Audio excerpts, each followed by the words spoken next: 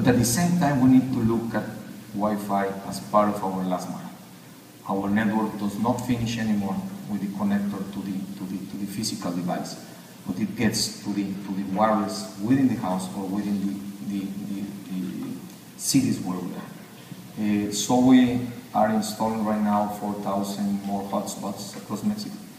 We will end it in the next 12 months to 18 months with 10,000 hotspot devices, because we truly believe that whoever has broadband will need to have mobility also.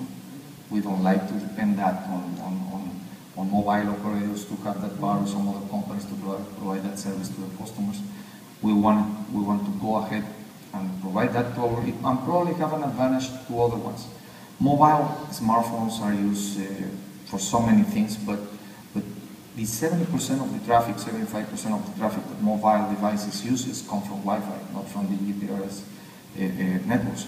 So we want those subscribers to be part of their world, but use our Wi-Fi because they have a broadband connection with us. That's our strategy, and it's a big chunk of Megacable right now, the hotspot. Do you feel you can leverage that Wi-Fi network, not only the Metro Wi-Fi, but the home network, and offer roaming services to subscribers that maybe are not your typical subscriber? We have thought about that, but right now we believe that instead of providing roaming service, should be service for our subscribers, so they don't need to look for data. You know, the money you have to spend on telco in Latin America is limited. So we want them to stay and pay us and provide more services we have, instead of having them to pay mobile services certain amount plus the access to data. You know, that takes away money from our access.